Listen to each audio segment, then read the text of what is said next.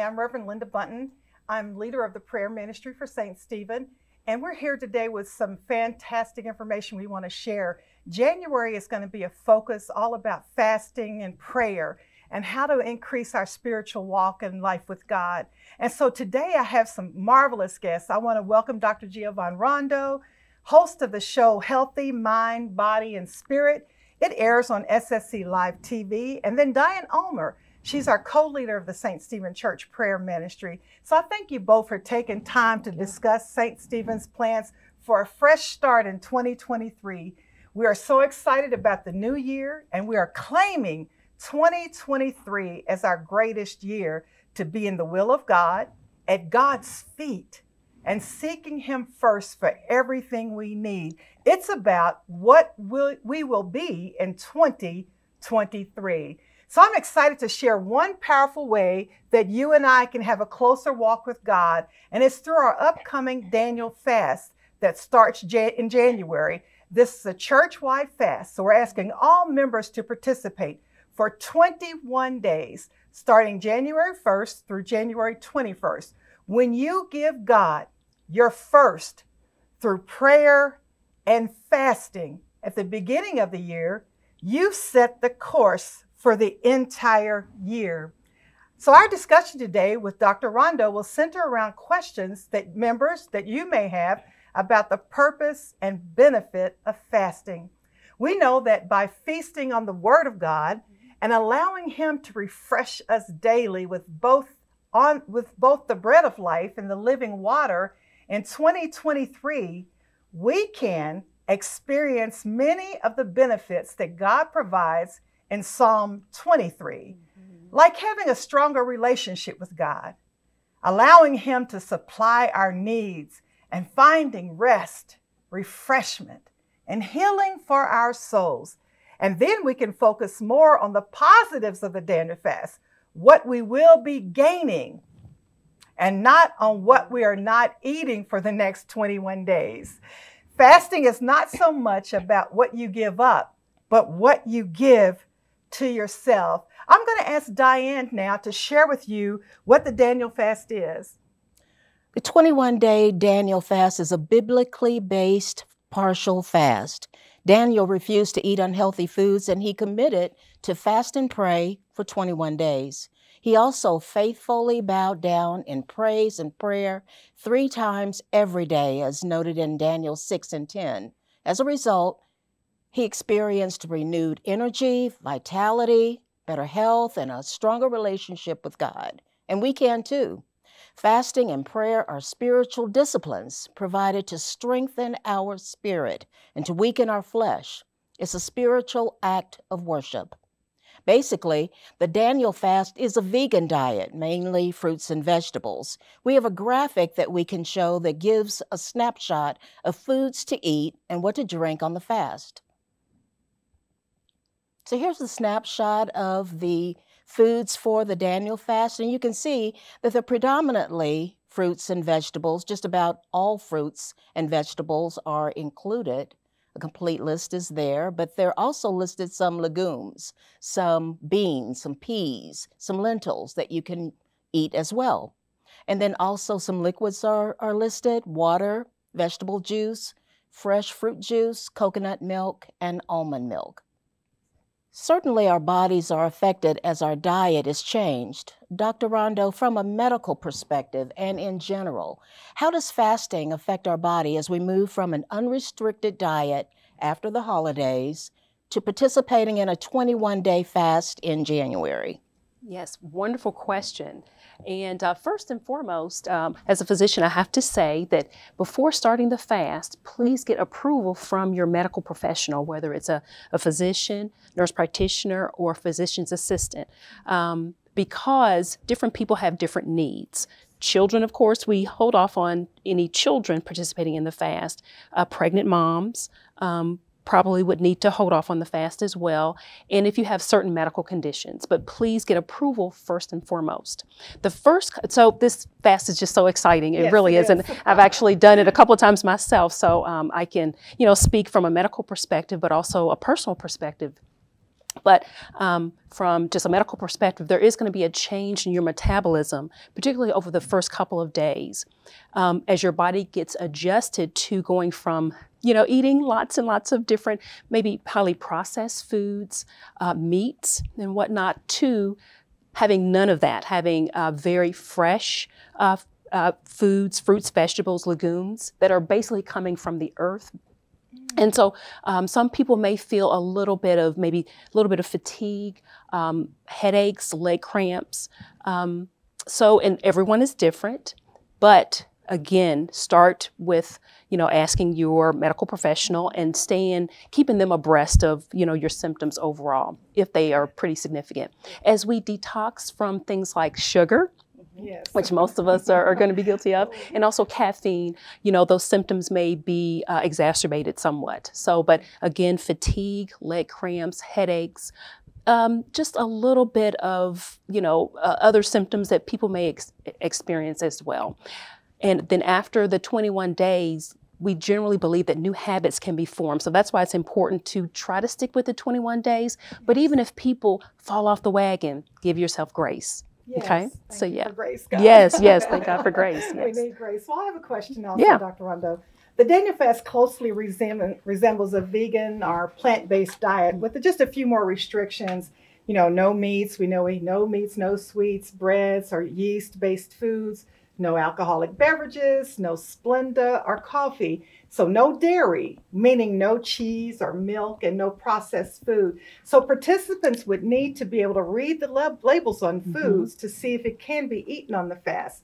From a medical perspective, what are some of the advantages of restricting these foods from a diet for 21 days? Yes, there are so many benefits to restricting the very highly processed foods that we tend to eat, the fast foods that we eat. They tend to, for the most part, cause a lot of inflammation, and that can contribute to a lot of health issues like being overweight, having high blood pressure, diabetes. Not to say that when you restrict these completely that all those things would go away, but we do see a decrease in the inflammatory markers within our body. So, and inflammation is a big cause, or it's a big issue when it comes to things like arthritis, diabetes, and also things like high blood pressure. So, eliminating a lot of the, those items would really help you with those conditions.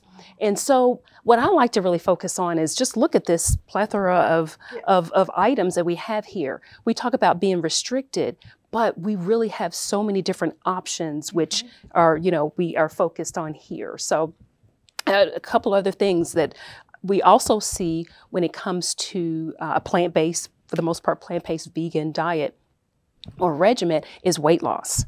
And it's not something that is really focused on with the Daniel fast, because the Daniel fast is really more focused on being spiritually more attuned. Yes. So it's not just the physical. The physical is a byproduct, but we really want to focus on how we're getting closer to God overall, reading and feasting on His Word. Yes. Refreshing ourselves. Exactly.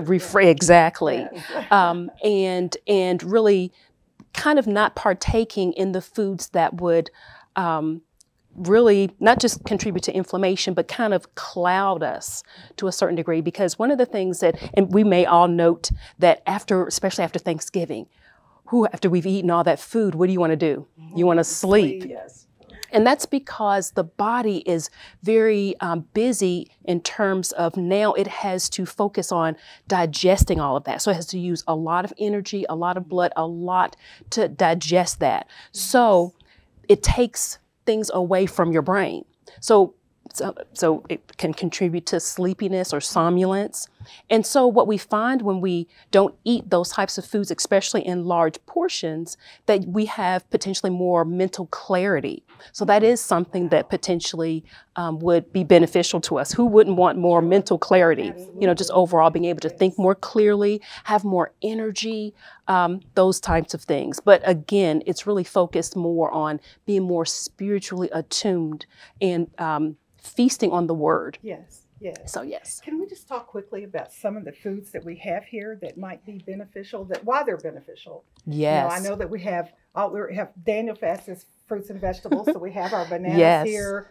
We have our avocados, fresh avocados that we can make. Yes, I'm so glad that you mentioned those first, because one of the things that I see a lot in my practice that I've seen for years, especially within our community, is high blood pressure.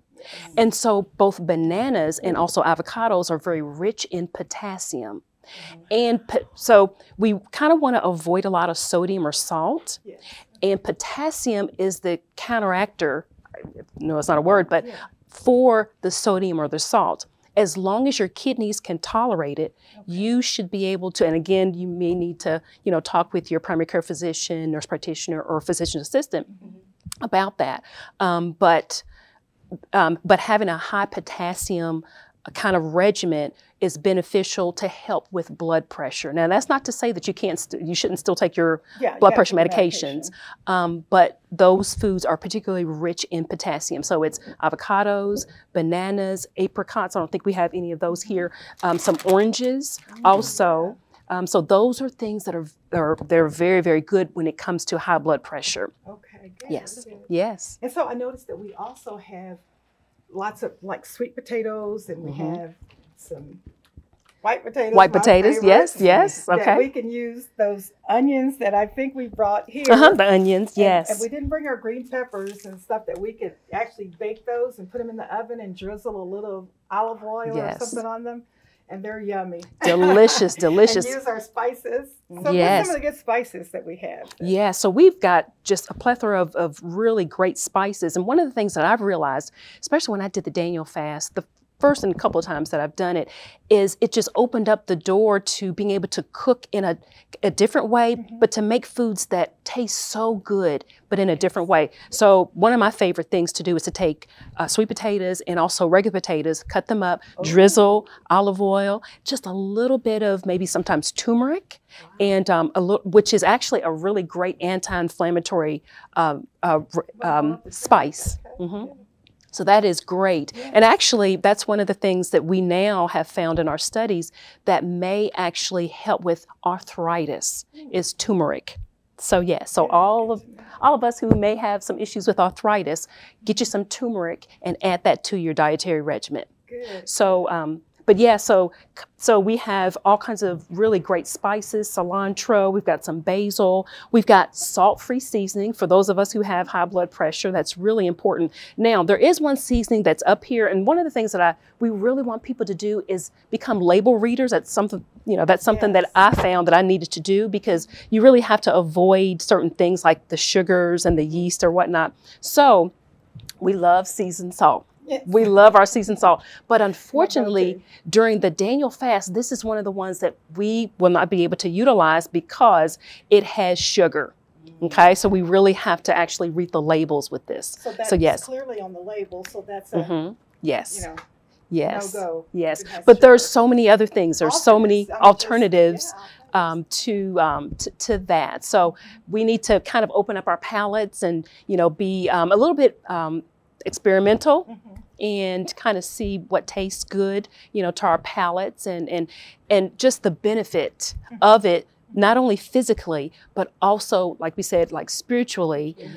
The clarity is just amazing. But I'm so happy that one of the things that we're doing that we really focus on, again, is truly reading the Word. And I know that we have a whole regiment that we're going to follow from day 1 all the way to day 21. And I'm glad you raised that, because we will have a calendar that you're going to receive for the whole month of January. In particular, those 21 days, you will have a scripture reading and a prayer focus. And in addition to that, the blessing is the prayer ministry are going to videotape that prayer for that particular day, and you will receive that, via email or on social media, that you can go along with. And then you can pray your own prayer, definitely. That's the purpose. That's what we want you to do, and read the scripture for yourself. But this is just a little support in addition to encourage you to stay on point. But Dr. Rondo, you mentioned, when we talk about the 21-day Daniel fast, and you mentioned earlier about those life-changing habits really takes about 21 days. It does. And so it is a blessing for all of us. This is an opportunity And really I personally is. say it's an opportunity for me because I have some of those ailments you've already talked about that is caused by inflammation. Yes. And so this is a blessing. And it's a blessing and an opportunity to have a support. Absolutely. That others are doing it. We can encourage one another as we participate. Absolutely. So I love that. And that's one of the things, that I found when I did it the very first time, which was the hardest time for me. This was probably about 8, 9 years ago. And to be honest with you, when I did the Daniel fast, I wanted something. I wanted God to fix the situation, and I wanted God to change the situation. And boy, did he change it. He changed it. He actually changed me. Oh, praise God. He really did. And so even though I was still in a certain situation, I was stronger, I was better, I was closer to him, and had more clarity of the vision that he had for my life, truly. And so, and I didn't just, of course, do it on my own. I had a group with me of 2 of my wonderful prayer partners who helped. We all helped each other through it. So we read scripture. We were there for each other. As a matter of fact, one of the things that I do, I go to Sam's and I get things in bulk. Well, I can't eat it all. So what I was able to do is actually share it with some of my partners. And so we all did it together. So we would make stews together, or I would make a big stew and maybe someone else. And so that allowed for the variety, during the fast, but also the support, because it is hard. It's a hard fast to follow strictly. But when you have God, when you're following Christ, he helps. And then he provides other people to help. And so I think that's wonderful that we are going to do that all together and be supportive to each other. Yes. So that's representative of our connection with Christ, with Yes. the cross, and then the vertical, and then the horizontal is Yes. one another.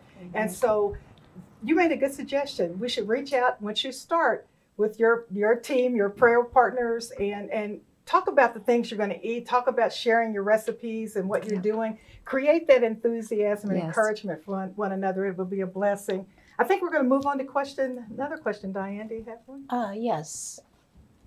The Daniel fast has food alternatives in it so that we get our proteins, our carbohydrates, calcium, and fats in our diet during the fast. Beans are an alternative protein option. Yes. And fruits and veggies are supplying our carbohydrates, and veggies like broccoli are high in calcium. And nuts and nut butters are sources of protein and fats as well. Do you agree that these alternatives are nutrient-rich substitutes to meet dietary requirements?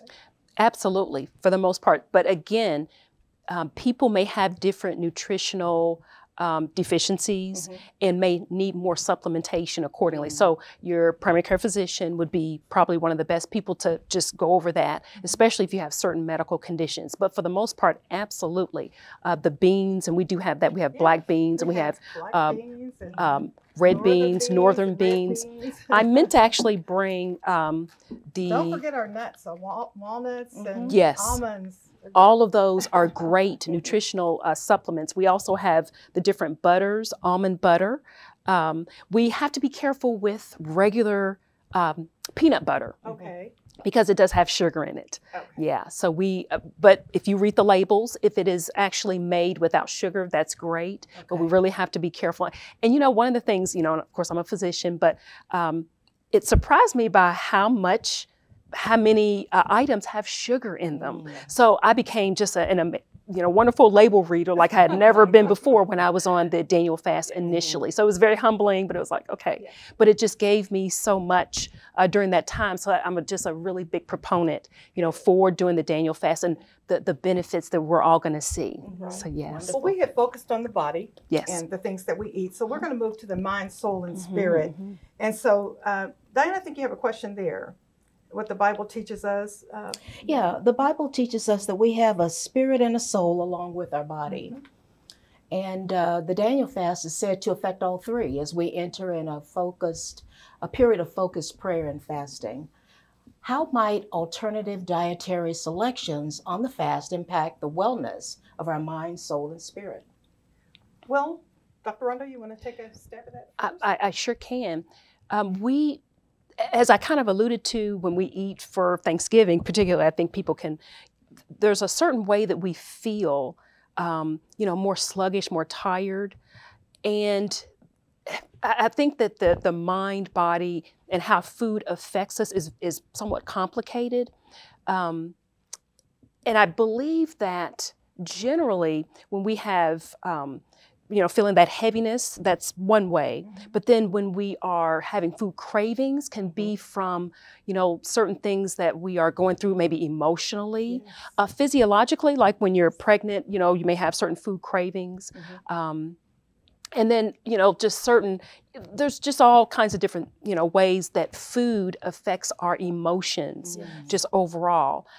So what we are really trying to do is kind of trying to put a little bit more of a handle on that by kind of saying, no, I'm going to allow my spiritual man to rule over my emotions. I don't know if I'm explaining that well, perfect. but because with the mind, will, and emotions, that's our soul. And so our soul will rebel against the diet. We don't want to make that change. And so it's this internal struggle that we have. That's why we talked about it's a spiritual exercise as opposed to weaken our flesh, because our flesh is trying to still be in control. So it's a battle. And so we're going to acknowledge that here, but you can win the battle because we have the Holy Spirit that resides in each of us. And when we surrender to the Holy Spirit, He's in charge of our soul, our mind, and our body. He created us, right? So He will control our emotions, our cravings, and even our frustrations. But don't lose focus on the purpose of the fast. Yes. The benefit is weight loss, but the greater benefit is a stronger walk with God and the focus on prayer and Bible study and meditation. And as you eat food to nourish your body, we feast on this word and the living word to let it nourish our spirits. And so you want to meditate on the word, study scripture. That's why you're going to have the calendar that you can refer to. And so we're looking forward to that. So I think we want to summarize, Diane, with some resources that will be available to guide our daily prayers and scripture readings during the fast. And so Diane's going to tell us about some of those resources. Okay, sure. Church members will be sent an email link to several resources to use during the fast. One will be the prayer calendar for January with the scripture and focus to guide our daily prayers. We'll get a daily link with access to taped prayers to view, reflecting on the daily focus. There will be a Daniel fasting guide with details about the fast and even some recipes. That's great.